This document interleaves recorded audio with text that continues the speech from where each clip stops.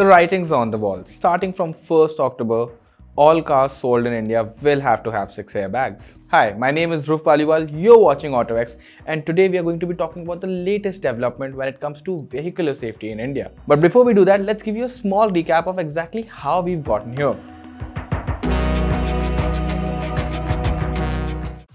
You're watching the AutoX YouTube channel. You can also get your daily dose of all things automotive on our website, autox.com, and follow us on social media.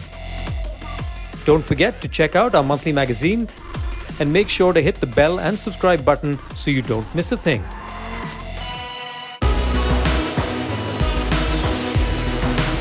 In April 2018, ABS became mandatory on all new cars sold in India.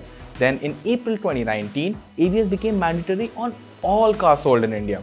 Fast forward to July 2019 and a driver airbag, a speed warning system, seatbelt reminder for both driver and passenger, and rear parking sensors became mandatory on all cars sold in India.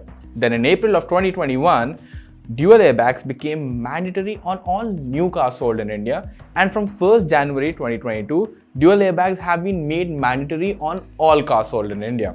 Which brings us to now, when a new rule has been floated to make 6 airbags mandatory in all cars that can seat up to 8 people. Now let's start with how car makers will be affected by this, and let's start with Maruti. Now, every second car sold in India is a Maruti, and for once, that is not such a good thing. And that's because Maruti doesn't offer more than 2 airbags on any of their cars in any variant. So when it comes to re-engineering the cars to accommodate 6 airbags, it's going to be a bit of a task. Okay, cars like the Swift, the Baleno, the Ignis, which are sold globally and actually do get 6 airbags in global markets, it'll be easier for them to put in 6 airbags in those cars. But cars like the Alto, the Wagoner, the Celerio, the Ertiga, these are bread and butter models for Maruti, and these cars don't get 6 airbags anywhere. So it's going to be harder to re-engineer these cars to get 6 airbags. And guess who's going to be paying that price? It's going to be you. Now Hyundai is next in line. If you're talking about Hyundai, only the Santro, the Grand i10 Neos and the Aura, these are the only 3 cars that don't get 6 airbags in any variant. Rest of the cars, the i20, the Venue, the Creta, the Elantra, the Verna and the Tucson, they all get 6 airbags in one variant or the other. So re-engineering lower variants of those cars, it's not going to be a big task. You'll just have to pay a little more money for the added airbags and that's it. But the Santro, the Santro doesn't get 6 airbags anyway. So a lot of re-engineering will have to be done to accommodate 6 airbags into the Santro. And it could be a good time to just take it out of the lineup. Then let's come to the Grand i10 Neos. In the Grand i10 Neos, the Grand i10 Neos is actually the i10 which is sold in global markets, and in global markets it does get 6 airbags. So it should not be that big a problem, but this is only theoretically. It shouldn't be that big a problem for Hyundai to put 6 airbags into the Grand i10 Neos. As far as the Aura is concerned, now the Aura is only sold in India, but it is based on the Grand i10 Neos. So if they can do it for the Grand i10 Neos, then putting 6 airbags into the Aura should not be that difficult. Next up is Mahindra, and Mahindra has quite a few cars in their lineup which don't get 6 airbags. The Scorpio, the Thar, the KUB 100, the Marazzo, the Bolero and the Bolero Neo. Now as far as the Bolero is concerned, this could just be the end of the road for the car because to update it to have 6 airbags will take a lot of effort and time. And Mahindra has quite a few cars in which they need to fit 6 airbags. The Bolero Neo, okay, it'll probably be easier for them, but again, no other Bolero Neo variant gets 6 airbags, so re-engineering will be required. Scorpio again doesn't get 6 airbags. The Thar, okay, the Thar is going to be interesting because the Thar is available in a soft top and a hard top format. The 6 airbags that are required are the dual frontal airbags, the side airbags for the front seats, and a curtain airbag which goes all the way from the A pillar to the C pillar. Do you see the problem here? Because the Thar, the hard top and the soft top, where will they fit that curtain airbag? It's going to be really interesting to see how Mahindra figures out the solution to this problem. And the KUB 100 and the Marazzo are the other 2 cars which don't get 6 airbags.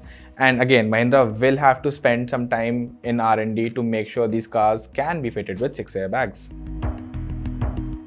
Now next up we have Tata, and Tata is known to make the safest cars in India. I mean, most of their cars have either 4 stars or 5-star NCAP ratings. But you'll be surprised to know that the Tiago, the Tigor, the Punch, the Altroz and the Nexon, all these cars only get 2 airbags in all their variants.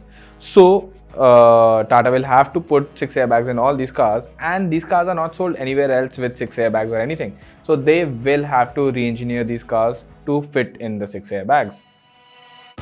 Next is Honda. Now Honda's only car to get 6 airbags in India is the new Gen City. It's actually been a couple of years since it's been here, but it's still the new Gen City. And it's the only car. Apart from that, the 4th Gen City, the WRV, the Amaze and the Jazz, they all miss out on 6 airbags. But the good thing in Honda's case is that Honda does sell these models in global markets, and they do get 6 airbags in some of those markets. So all it needs to do is, it needs to take the design from there and bring it to India and just implement it in their cars. Next up is Renault. Now Renault sells the Kwid, the Kiger, the Triber and the Duster in India, and the Kiger and the Triber actually do get 4 airbags, but they don't get 6, and they will need to have 6. So again, these cars will need to be re-engineered to put in 6 airbags.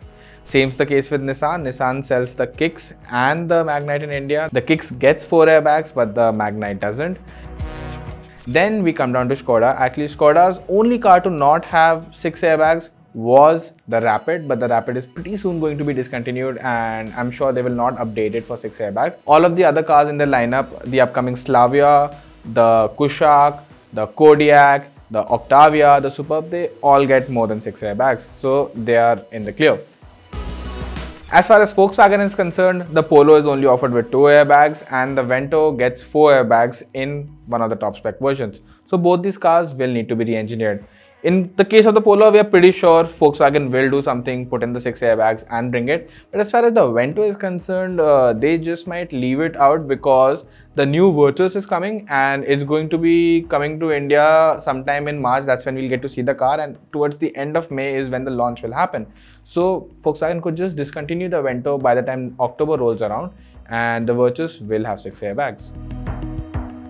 Now these are the major car makers which come October will have to re-engineer their cars and put in 6 airbags in them. But what about you and me? What's going to happen to you and me? How are you and me going to be affected? Okay, so the bottom line is this. Cars under 10 lakh will be affected the most, because that's where most of the cars that don't get more than 2 airbags exist. So anyone who's looking for a budget car or is making the switch from a 2-wheeler to a 4-wheeler will feel the pinch. As far as cars a little above that are concerned, ones which do get 6 airbags in their higher variants, in those cars the only added cost should be adding those extra airbags. And airbags, once the economies of scale go up, the prices of airbags will come down. So it won't be that big a burden on these people. Finally, cars over 15 or 20 lakh. Now these cars pretty much already get 6 airbags. You'll only find a handful of cars in this segment, in this price bracket, that do not get these airbags, and the price really shouldn't change much just because a few airbags have been added. Okay, so now it's time to sum up this video, and first things first, the government is making 6 airbags mandatory, and that's a good move. I mean, if they will not push car makers to give you the best safety features, who will? Because me and you, we aren't going to be doing that. So that's a good move. But that said, the government also needs to focus on implementing rules. I mean, if you're not wearing a seatbelt but you have 6 airbags in your car, to be honest, you will not be able to make the most use of those airbags if you do get into an accident.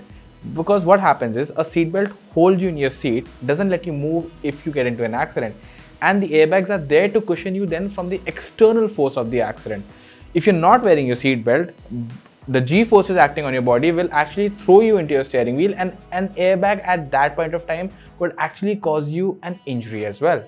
So essentially, the focus, it just doesn't need to be on keeping you safe during an accident, but it should also be on preventing accidents. These were our views on this latest 6 airbags development when it comes to vehicular safety in India. What do you think? Did we miss out on anything that you would want to see covered in this video? Let us know in the comments below. Also, if you did like the video, do like it, do share it with your friends, and subscribe to the channel for more such content. Thank you so much for watching.